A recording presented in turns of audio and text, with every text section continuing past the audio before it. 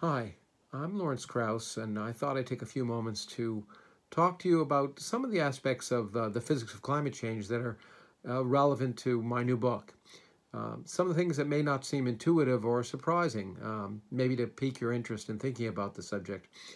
The first thing I wanted to talk about was the fact that people recognize that carbon dioxide makes up only 0.04% of the atmosphere, 4/10,000th of the atmosphere.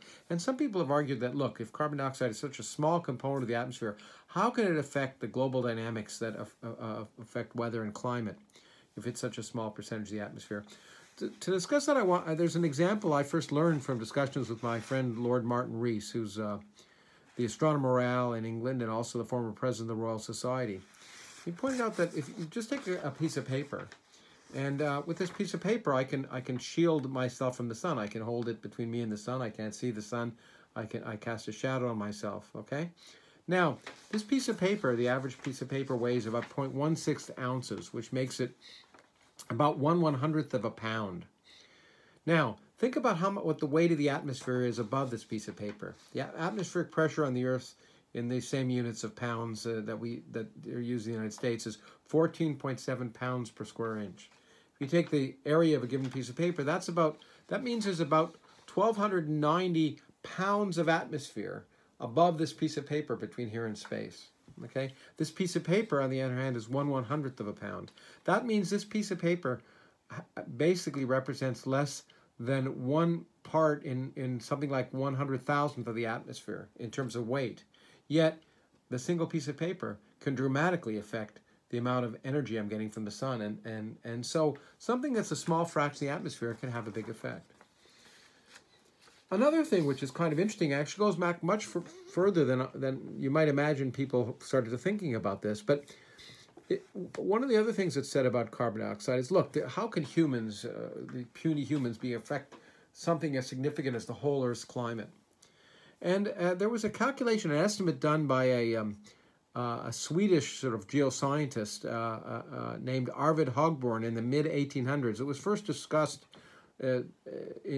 widely when it was written up. The description was written up in a paper by the Nobel Prize-winning chemist Sven Arrhenius in Sweden, who's often called the father of the greenhouse effect in a sense, although he didn't use those words. But he pointed out the estimate by Högborn. He said, well, look, if carbon dioxide is 4/10,000ths of the atmosphere, what would happen if I took all the carbon dioxide in the atmosphere and compressed it into a solid carbon or a carbon compound on the surface of the Earth? How thick a layer on the Earth would it form? And he did the estimate and found it would only be about 1 millimeter. 1 millimeter. And that led him to say, well, look, if I think about the amount of carbon that's fixed by living systems over the surface of the Earth, that could easily be comparable to the carbon in the atmosphere. And therefore, living systems might affect the carbon equilibrium on Earth.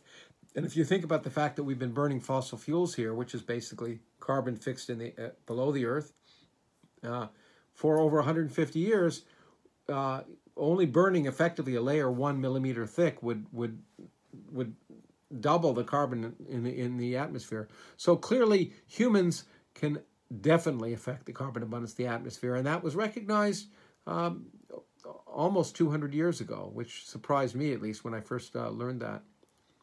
The last thing I wanted to mention was something about the greenhouse effect. I mean, people often talk about the greenhouse effect being the fact that sunlight comes in and the atmosphere is transparent, but the Earth radiates an infrared radiation, and that's absorbed. A lot of it's absorbed in the atmosphere, and that creates kind of a blanket that heats up the Earth, keeps the Earth warm, which is certainly true. But the interesting thing about the greenhouse effect that's relevant for understanding how things change when you add carbon dioxide is not what's happening at the surface of the Earth, but rather what's happening at the tip of the Earth's atmosphere. Because in equilibrium, when the Earth isn't heating up, there's as much energy from the sun coming in as going out, which means the Earth has to radiate as much energy going out as the radiation from the sun coming in. Otherwise, it would heat up. Now, what happens if I increase the carbon dioxide and increase the absorption of infrared radiation in the Earth? What happens is, if you think about it, the Earth is radiating into space at the tip of the atmosphere, the point where it becomes transparent to space. Okay? Now, it's cold up there. Now, in order for, at that point, at that surface, the Earth is radiating an amount equal to the energy coming in from the sun. But if the absorption by carbon dioxide increases, then the point where the Earth's atmosphere becomes transparent and begins to radiate into space will be at a higher elevation. But at a higher elevation, the surface is cooler because things cool down as you go up. Now, the energy radiated by a hot body goes, as it turns out, to be the fourth power of its temperature. So if the Earth is radiating at a higher elevation where it's cooler, it's radiating less. But if it's radiating less, effectively, then there's more energy coming in from the sun than going out, and the Earth will heat up. And what that means is, essentially, you'll have to heat up to the point at that higher elevation is now basically as warm as it was earlier at the lower elevation, so the Earth is radiating more or less the same amount of energy. But if it's gotten hotter up there and you extrapolate back down to the surface of the Earth is hotter. So really, the what's called radiative forcing, the effect of increasing carbon dioxide is to change the elevation, if you wish, where the Earth radiates into space, and that in turn has a feedback that relates to the temperature of the Earth. That's one of the things I've discussed, of course, in more detail, along with the history of the greenhouse effect and some of the simple but important predictions you can make based on really fundamental physics. Well, I hope that helps a little bit, and I hope if you read the book that you enjoy it. Take care.